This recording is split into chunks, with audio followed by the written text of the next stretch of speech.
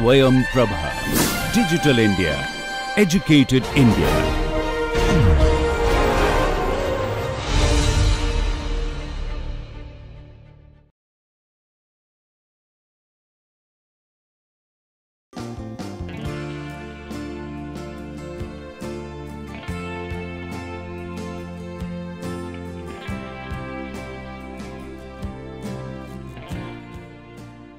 So, with this in mind, we can now actually go in a with this recapitulation of this with this recollection, we can actually just go into this one dimensional chambered flame of this coupling function formulation. So, then this is the problem derivation as a problem definition, as we have seen that on the left hand it is a one dimensional flame, okay, and on the x axis we plot distance and on the y axis we plot both the fuel mass fraction as well as temperature. Of course, these are different axes, axis properly has to be chosen, and then on the left hand side you have the fuel region, but it is not pure fuel. On the right hand side you have the oxidizer region, but it is not pure oxidizer. So, then the mass fraction of this thing essentially becomes this is the mass fraction on the left hand side, which is given by YF0, and this is the mass fraction on the right hand side for the mass fraction of fuel on the left hand side, which is given by YF0, and this is the mass fraction of oxidizer on the right hand side, which is given by YOL. And then of course, then I can define the boundary conditions that at x equal to 0 your YF is essentially is equal to YF0 and your Y0 is equal to 0, because this is the boundary that is at x equal to 0, that is on the left hand side. Your YF is equal to nothing but YF0 on the right hand side, but on the left hand side on this boundary they have no oxidizer, because the entire oxidizer has been consumed any time after any point beyond xf your oxidizer has been consumed. So, on the left hand side your oxidizer is equal to 0, your product oxidizer is equal to also 0, and your temperature on the left hand boundary is equal to T0. Okay.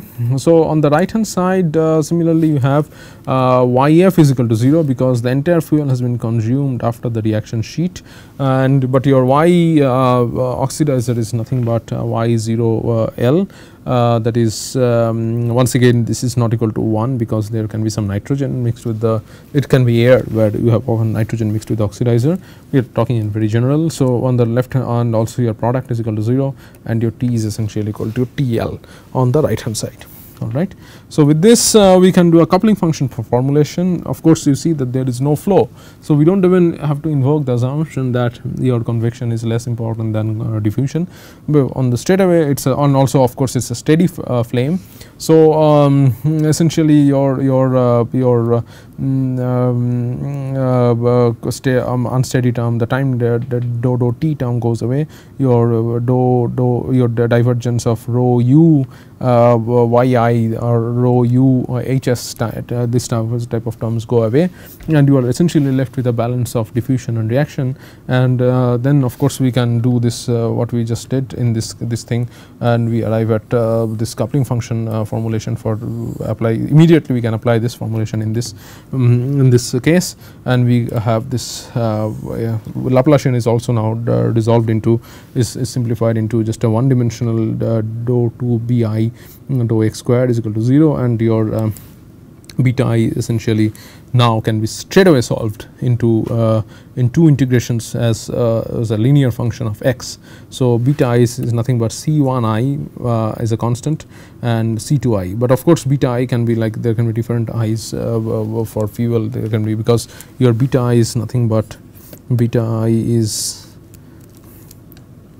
nothing but your T tilde plus yi tilde. Oh, by the way, we also assume that the Lewis number is equal to 1 here. So, this denominator of yi tilde goes away. So, it's essentially T tilde plus yi tilde. Now, then for beta we can have a beta f is equal to T tilde plus yf tilde. We can have a beta O as that is, this is for the fuel, this is for the oxidizer. We can have a T tilde plus yo tilde. Okay. So, there can be two betas essentially, and then of course we have to use that because we want to invoke these boundary conditions. This coupling function formulation, what we have here, we can this is essentially contains the information about the temperature within the system. It also contains information about the mass fraction within the system, mass fraction within this domain, and we can now what we to move further, we need to basically apply the boundary conditions here. Okay, and we need to apply these boundary conditions to obtain these constants. So applying this boundary conditions, what we get is essentially that we get that beta f is essentially t tilde plus yf tilde. Okay, and yf tilde, that is our beta. We assume that the beta 1 is equal to essentially beta fuel, and that is given by t tilde plus yf tilde. And then if we apply this sort of things in here, we get this, and we get yf tilde 0 plus t 0 tilde plus t L tilde minus t 0 tilde minus yf 0 x tilde. Of course, it has to be linear in x. Similarly, with applying this, we get this boundary condition. So you should do this simple this on your own, and this will give you the confidence to basically solve for any kind of flames later. So this is what we have arrived, and you see that this result is in general. Okay, we have not limited to a reaction sheet. Why? Because I mean, we have not invoked any assumptions about the how large the reaction rate is in comparison to diffusion, etc. Okay, now will come where the reaction sheet approximations will be incorporated. So this is where we apply the reaction sheet approximation. That is, we assume that that is if this was our flame, this is the left boundary yf0, this is our right boundary where you have yol, and this is our t0, this is t, and this is our tl, and so this is, we assume that this yf goes to 0 at the flame location. Okay, this is 0. Similarly, we say that y0l, y0 goes to yo goes to 0 at the flame location. So in this region there is no fuel, and in this region there is no oxidizer. So this is only possible when the reaction sheet assumption is incorporated. That is, when we say that the reaction rates are much infinitely faster in compared to diffusion, so that there is no reactant leakage, and as a result of that these things are 0. So as to put it in formally, we say that yf tilde is equal to 0 between xf tilde when x lies between xf tilde and x and 1. So of course we can non-dimensionalize x as is equal to x by L. Okay. So x tilde reaches 1 when x equal to L, and of course in this region, since oxidizer is equal to 0, your mass fraction of the oxidizer is equal to 0 when between 0 and x, when x is between 0 and xf tilde. All right. So now then we can apply all these equations and get basically the we can apply this. We can do this using this. This and this, we can essentially obtain the temperature because your y's get eliminated in this right sides, and then we obtain the temperature on these two sides as this and this. That is, the temperature in this side is given by this equation, and the temperature on this side is given by temperature this equation. But the most important thing to note is that the temperature is linear in x. T tilde is linear in x tilde. Okay.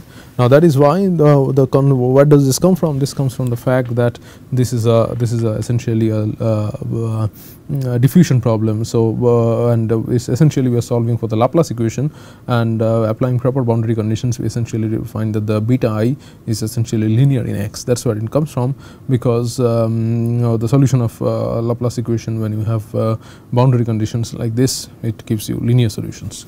Okay. So then of course we can also, when we incorporate this temperature equation back into the beta I equation, we also get equations for this yf tilde and y0 tilde, and those are also given by linear in x, and this is essentially the profile we get, that this decreases like this, whereas the y0 decreases like this, and the temperature increases like this and decreases like this. So, what is one point is clear here, that in the whole domain the maximum temperature point is the T is at T equal to xf tilde. So, this is the point where the temperature is maximum, and but then that completely solves the problem. So, you see how straightforward it is, that just by this whole coupling function, this problem contained all the complexities, right. It contained the reaction rate, etc., but we just remove those things by just considering the fact that your coupling function formulations, and as a consequence of Lewis number equal to 1, and using that we just solved this whole thing in just one step, okay, by forming a Laplace equation out of this complicated diffusive reactive equations, okay. So, that is the strength of coupling function formulations. Yes, it requires some time to properly normalize them, properly stoichiometric weight them, etc., but once those things, those parts are done, we can just get the solution in one step, and that is the power of normalization also. So, this is strongly encouraged that you solve these things in this kind of in this manner, instead of going through the full dimensional form or going through the full diffusive reactive equations. Now, the interesting thing is that what needs to be noted is that if we set that yf tilde is equal to 0 and or y tilde equal to 0, then we can, using these two things, we can find out what is the location of the flame, that is what is xf tilde. So, that gives you basically xf tilde, and we find that the xf tilde is just nothing but this yf0 tilde divided by yf0 tilde plus 1 y0l tilde. Now, this is equal to 1, so this becomes essentially 1 by 1 plus yul tilde, which is essentially given by the phi star, that is equivalence ratio, normalized equivalence ratio is equivalence ratio star divided by 1 plus phi star, and which is essentially the normalized equivalence ratio. So, essentially the flame is stabilized at the normalized the x by L xf by L is essentially phi star, which is the normalized equivalence ratio of the fuel air mixture that we have, okay. So, that is the thing. And we can also find out because we know the gradients, we can also find out what is the fuel mass, fuel consumption rate, and that is given by this thing, that is minus lambda by Cp is equal to dyf df. If you are surprised, this essentially what we have done is that we have just replaced the rho d dy by df with lambda by Cp, because our assumption Lewis number is equal to 1.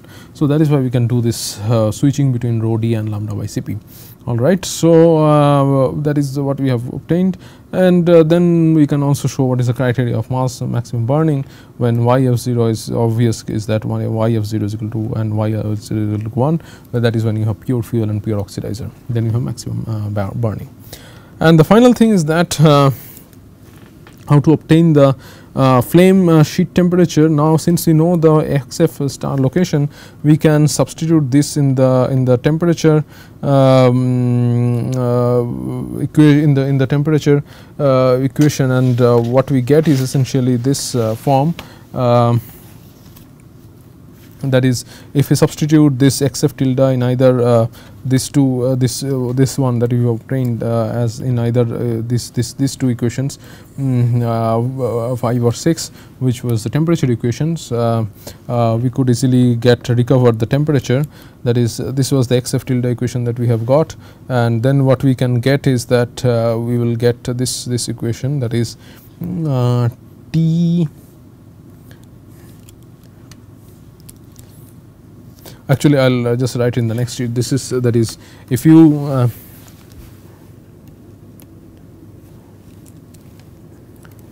this needs some discussion, that how to get the temperature. Substitute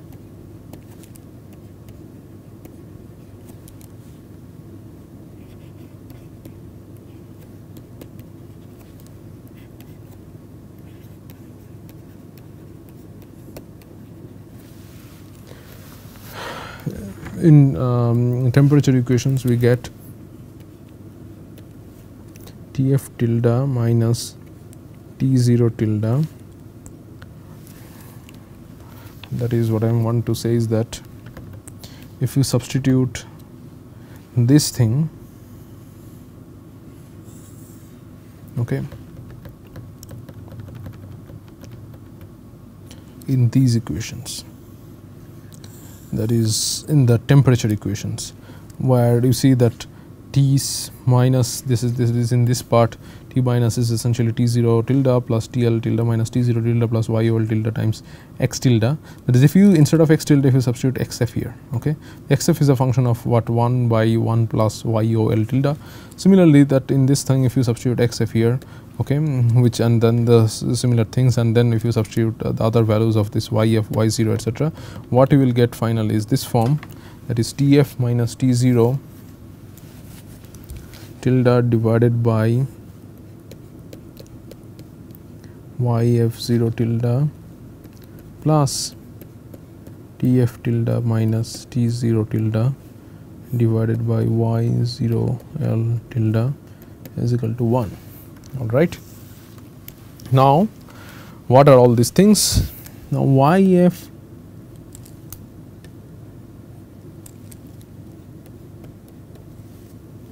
tilde is equal to YF divided by YF0. Okay.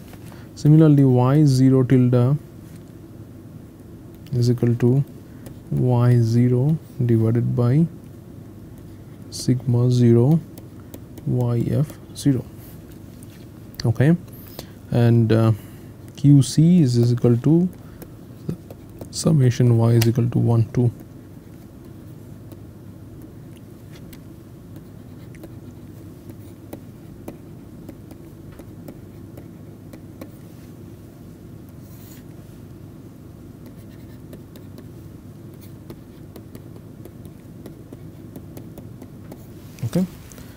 So, and essentially sigma 0 is given by W0 times sigma 0 double dash minus sigma 0 dash divided by WF YF double dash minus YF dashed. Okay. If you now substitute all these things here, what you will get is that you TF tilde, oh, by the way, the TF tilde is given by CPT divided by YF0 QC. Okay. And if you substitute all these things into here, all these things goes, if you substitute here. So, essentially what we have done is that we have substituted XF tilde equation in the T tilde equation, right, and then all these normalization, this weighting functions, if you substitute back here, what you get is essentially CP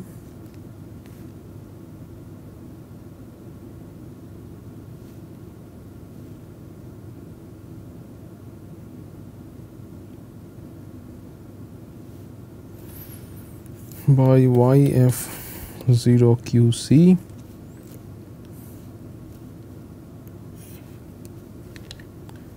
TF minus T0 divided by YF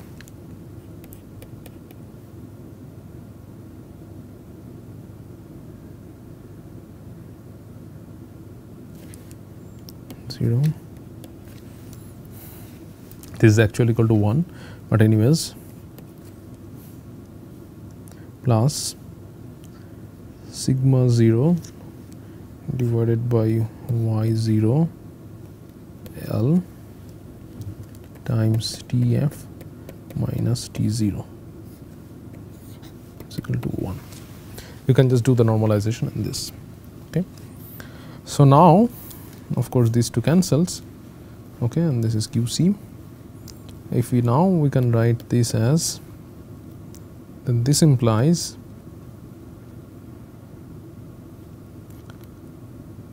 TF minus T0 plus sigma 0 times YF0 by Y0L times TF, sorry, this is TL tilde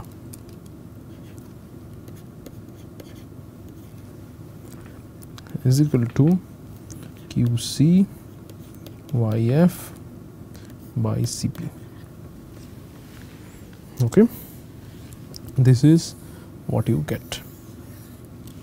Okay, let me just put it here itself.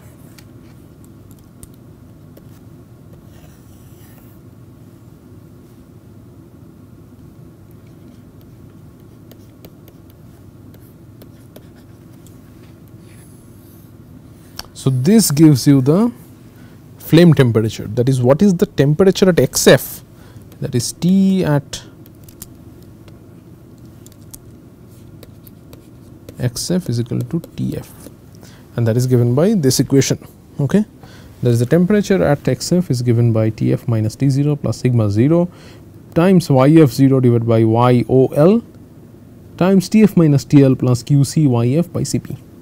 All right. Now, what does this mean? What does this significance? Now, to understand the significance, on the right hand side you see what you have. On the right hand side you have Qc, that is a chemical heat release, okay, and which is given by this times Yf, that is it is the heat release that is you get by burning Yf kg of fuel. All right. Now, what does that do? Where does Yf come from? Yf come from the fact that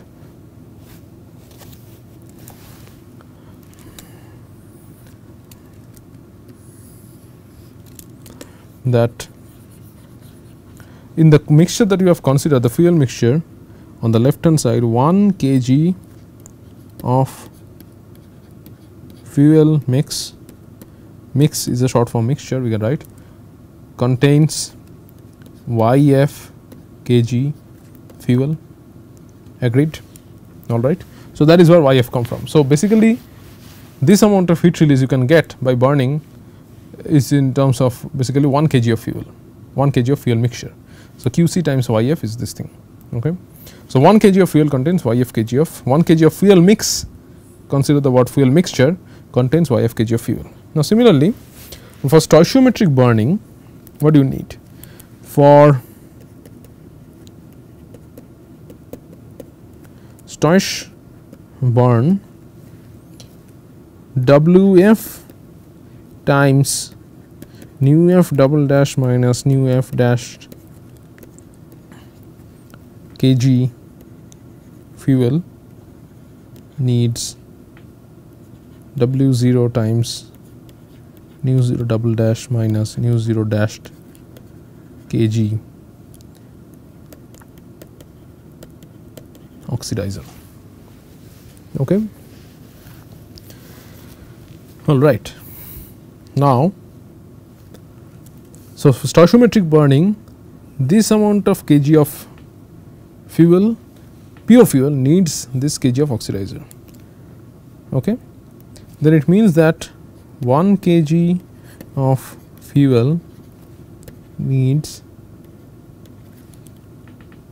W0 times nu 0 double dash minus nu 0 dashed divided by Wf times nu f double dash minus nu f dashed kg oxidizer. Okay. And if we just replace this with Yf, then this needs Yf kg of oxidizer. Okay. Now, what is this? This is nothing but Yf sigma 0, where sigma 0 is nothing but this. Okay.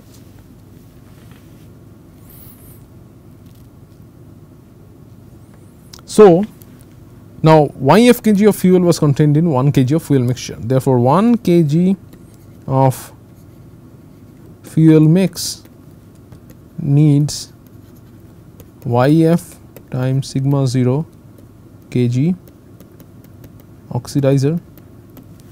All right. Now, Y0 kg oxidizer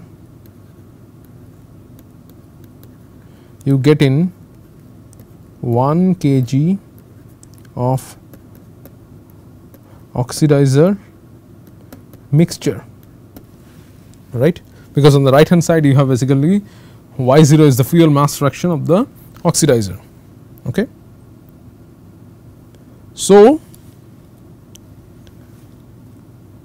this amount of oxidizer Y0 times YF times sigma 0 kg oxidizer, which is needed for stoichiometric burning, okay, in sigma 0 YF by Y0 kg of oxidizer mix. So, what you get is that for stoichiometric burning 1 kg of fuel mix needs sigma 0 times YF by Y0 kg of oxidizer mixture. Okay. This is very, very important to understand. So, just please go over this once again. That is, what we have done is that 1 kg of fuel mixture contains YF kg of fuel, all right, on the left hand side. Now, for stoichiometric burning, WF times this kg of fuel needs this kg of oxidizer. Therefore, YF kg of fuel needs this kg of oxidizer, which is nothing but sigma YF times sigma 0. Now, you find Y0 kg of oxidizer considering the right hand side now, Y0 times sigma Y0 kg of oxidizer in 1 kg of oxidizer mixture. Therefore, this amount of, where will you find this amount of oxidizer mixture?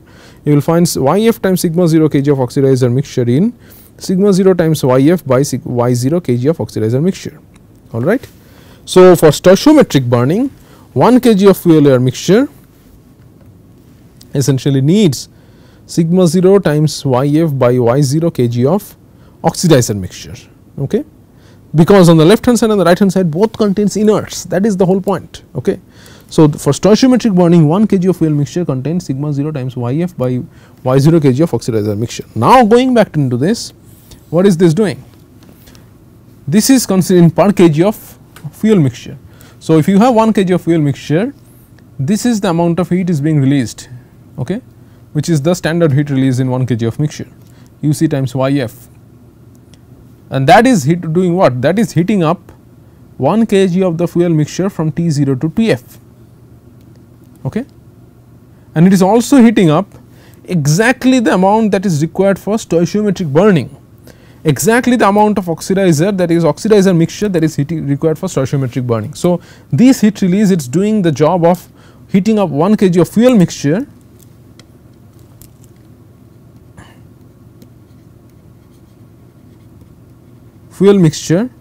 and this is also heating up the exact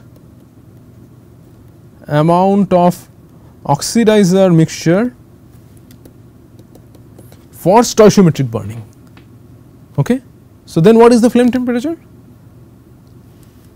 Exact, then it says that at the flame what is happening is stoichiometric burning is happening, because at the flame your temperature is raised from T0 to Tf and TL to Tf, and this amount of heat is released, is heating up 1 kg of fuel air mixture, or not 1 kg of fuel air mixture, 1 kg of fuel and inert mixture, okay, 1 kg of fuel mixture and the exact amount of oxidizer mixture which is required for stoichiometric burning. So, the burning that is happening in the flame is essentially stoichiometric burning, and the flame temperature, corresponding flame temperature, is essentially the adiabatic flame temperature, all right.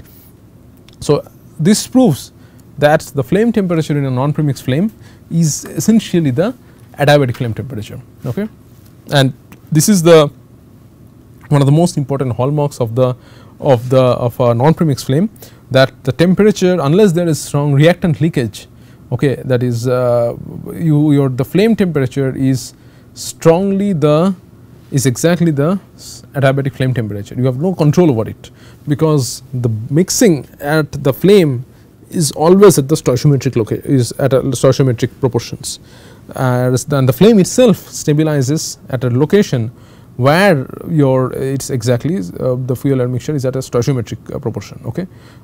So, the temperature, the mixing is the burning is stoichiometric, and the temperature thus reached is also the adiabatic flame temperature. So, that you cannot control the temperature, and because you cannot control the temperature, you cannot control the emissions, and also you have soot and and a lot of NOx because the temperature can be so high. So, this is one thing, one very important thing about a non-premixed flame, that the temperature reached is always the adiabatic flame temperature, and you can clearly show that, just find it from this equation, that the flame temperature reached is the why the flame temperature reached is the adiabatic flame temperature. But I suggest you go through the book also, and you go through this derivation once again to convince yourself that this is the case. All right. So, that is for this class, and we will meet again to discuss the Stefan flow, that is liquid evaporation and then droplet evaporation and condensation. So, thank you.